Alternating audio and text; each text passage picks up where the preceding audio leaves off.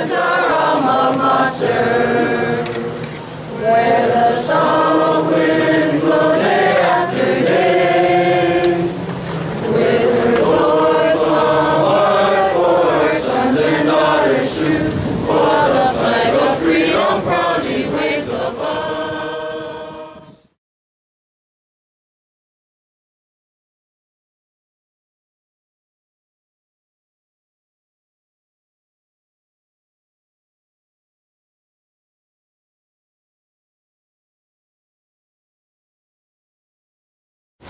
Yes. Mr. Seitz, considering that there's no precedence in overturning this kind of a black and white severity, how far can you guys actually take it? Well, first of all, I don't read the rule as being black and white.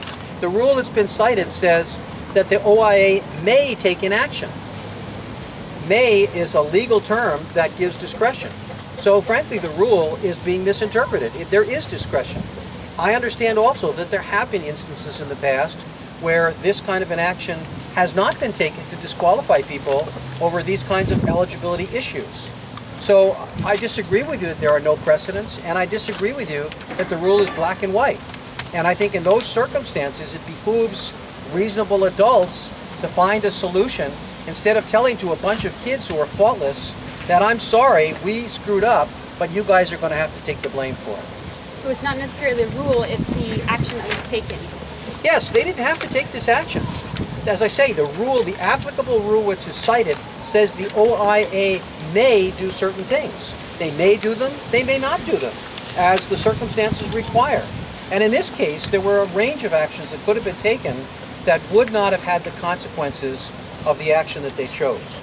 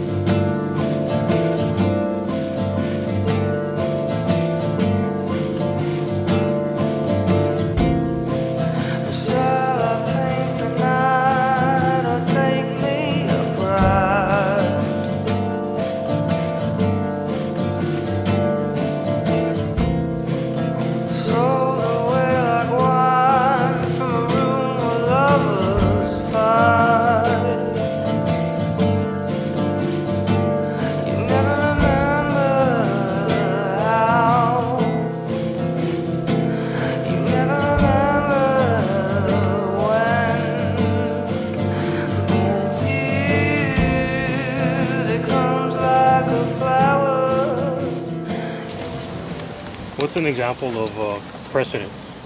Well, we understand that issues of eligibility came up in the past, and we understand that the OIA executives and their attorneys are aware of those, in which basically they have been counseled not to exclude people because of technical violations for which the individuals were really not to blame, and which the school was not to blame by attempting to take advantage of the situation competitively or unfairly.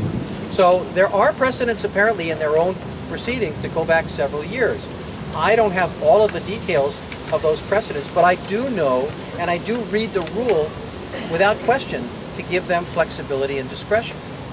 And so they read the rule to be black and white. They're wrong. Whatever basically they're saying, they're wrong. They had discretion, and then it becomes a question of exercising proper discretion, giving people an opportunity to be heard. You know, what really should have happened is this complaint came in. They should have allowed the game to go forward on Friday night. They should have taken their time this coming week to figure out exactly what was going to happen next, and they should have then basically determined an action in due course after hearing everybody who was affected by what was going to take place. That didn't happen. And all of that, I think, is an unreasonable way to make a decision of this importance to all of these people who are here and to other people in the community who are concerned about it. Can you give some examples of the consequences that you are outlining? Well, if we get an injunction, if it comes to that, basically Kahuku is going to be reinstated, and they're going to have to include Kahuku in the state tournament. Now, how they do that and how they go about that is up to them. There are lots of possibilities. I mean, they could certainly still play the Mililani game, the championship game. There's no impact to Mililani because they're in the state championships anyway. So they have the possibility of still playing that game. They have a week's leeway in their schedule. This year, everything was advanced by a week. And they do have a week's leeway that they could set back the state tournament by 1 week and still play all the games. So they have time to do that. There may be complaints. We've bought plane tickets, we've made arrangements. All of that can be adjusted in the interest of fairness, and I'm sure that the sponsors who are providing some of the transportation and hotels and so forth and so on would be more than happy to cooperate, because this is something from what we understand that people overwhelmingly want Kahuku to be able to participate in. Not just the school and the community, but people in the community at large. Everybody who's contacted us, everybody who's been interviewed by the media so far, everybody has said that they feel that this is a situation that has not necessarily been handled properly. And again, we don't call upon anybody to flaunt rules, but you apply rules in a fair and even-handed manner according to the circumstances, and we think there are lots of ways to deal with this issue without having the drastic consequences which we now are experiencing.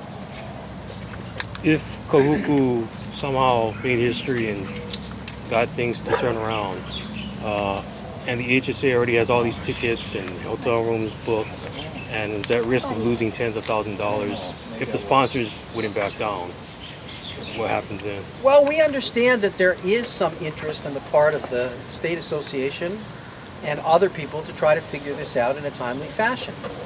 It may not be necessary to play the Mililani game at this point, and it could very well be possible to go forward with the existing schedule. There are lots of alternatives which I would not impose upon them. All I want to do is impose upon them as one of those requirements that Kahuku still participate. How that participation occurs and on what kind of schedule, we'll let the athletic associations attempt to resolve that among themselves, and we don't need even necessarily to be a part of that. The fact is they have alternatives, and we want those alternatives to be looked at, and we want them to come up with a reasonable solution. And that's really all we're asking at this point. And then just for the record, the reason why the HSA is included in this suit is because? Well, because they're a necessary party. I would assume that they're not going to allow Kahuku to participate in the state tournament without the approval of the OIA. And so basically what we're saying here is whether the OIA approves or not, if a court orders it, we want to make sure that that participation is going to take place. And so I'm not aware that the state association at this point has done anything wrong, and I certainly don't want to cast any aspersions to anybody there or anybody associated with the state association. But the remedy we're seeking is to include Kahuku, and we want to make sure that all the parties who are affected by that will be bound by any court order or any compromise or settlement or solution that we find. Eric, how confident are you guys that you will succeed in this? Well, you know, my sense is that, first of all, there's pretty universal belief that this was unfair. As far as I've seen, there is widespread belief that the people who are affected by this are blameless. This involves a kid who, under very unique circumstances, apparently enrolled in the 9th grade, was sent back to 8th grade, and then came back, and somehow the records did not reflect that he had been in 9th grade for some short period of time previously, so technically he is a 5th-year student. But nobody did that deliberately, and of course, as everybody knows, he's a minimal participant, and this is the first year he's ever been on the football team. So with all of those circumstances, basically, I think that it's clear that the decision and the outcome that was enacted by the OIA is way out of kilter with what we know to be the facts. My belief is any judge who's reasonable, any leader of any school system who's reasonable, would take issue with the decision and the impact of that decision under these circumstances. So if in fact we're right that the rule does provide for some discretion, if we're right about the facts that this decision that was made is totally inappropriate in light of the actual circumstances, then I frankly have every expectation that we're going to come up with a solution, whether it's imposed by a court or whether it's reached by some sort of agreement among people who want to solve this matter rather than just simply exacerbate the situation.